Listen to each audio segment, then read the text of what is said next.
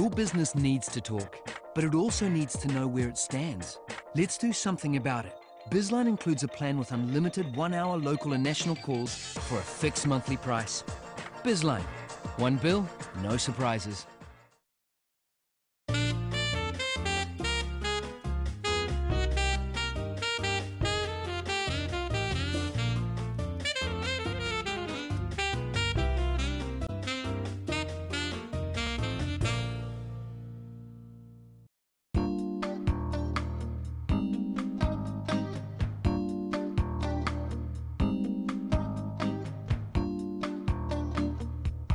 I'm delighted to welcome you to the second event in the AUT-Idealog Innovation Series.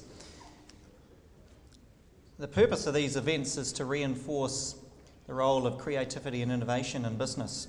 We don't think there's enough of it. In fact, I don't know if anyone's read the wonderful book by Stephen Carden, who's a McKinsey brainiac. He's written a brilliant book. His conclusion is we don't have enough creativity, and we quite agree. Apart from a few stellar examples, and one of which we'll be hearing about tonight, we're woefully short in New Zealand of great, innovative, multinational companies, and we want more of them. So part of tonight's purpose is for Mr. Fisher and Mr. Peichel to meet whoever you are. It might be Mrs. Peichel and Mrs. Fisher.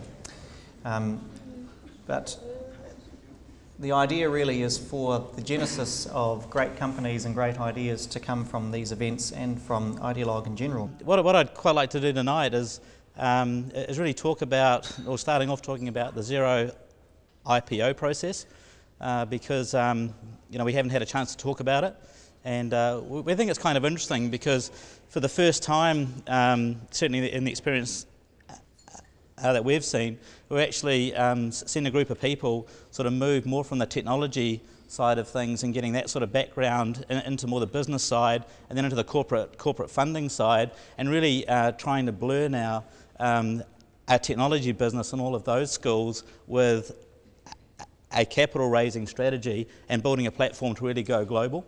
And I think that's kind of exciting because it's really the next step of maturity for the industry that we're in, and the real motivation that we have is to share that experience and sort of hope that some other people follow our path and also learn from our mistakes. So the question essentially is, why did we do an IPO? And there's a whole bunch of reasons for that.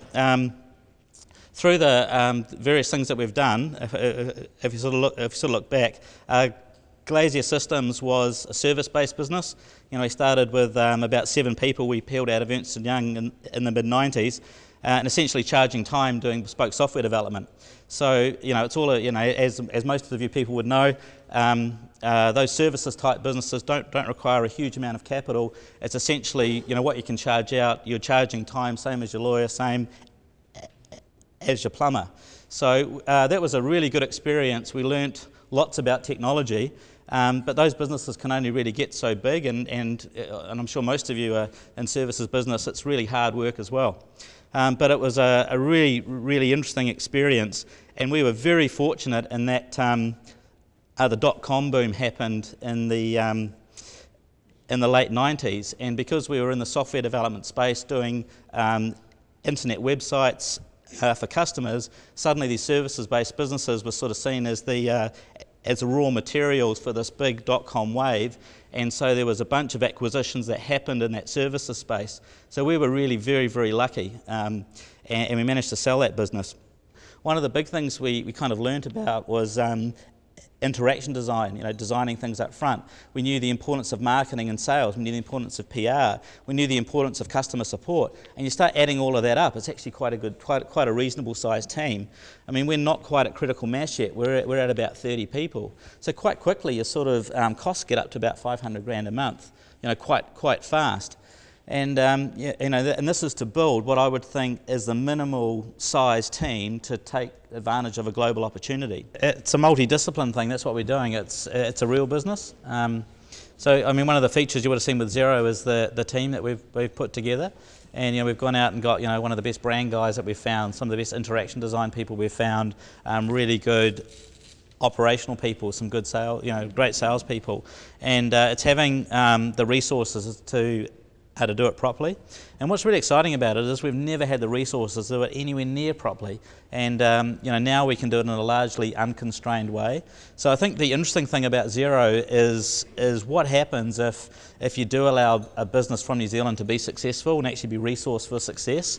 And it's so much easier having the resources to do things properly. I mean, it still takes time, but we feel like we've got the opportunity, and we're very grateful for the opportunity to actually do it properly. We know how to do it, and we don't know everything, but we're learning along the way. But you do gain experience, and we can see how it works. And one of our real competitive advantages from New Zealand is that because our networks are much smaller, you can form these multidiscipline teams. You imagine trying to put a team like we have together in Silicon Valley or in London. You just don't know that broad group of people, but you absolutely do here. So that's kind of exciting. So what I hope people will sort of take away from Xero is, let's just use it as a case study and watch it for the next 2 or 3 years and see what actually a properly funded business from New Zealand looks like, because it's really, really hard doing it with no cash. It's compromised the whole way through. And so that's what we're doing. We think we're probably the first organisations that's actually done the funding bit first, and now we can just focus on trying to be successful. That's exciting.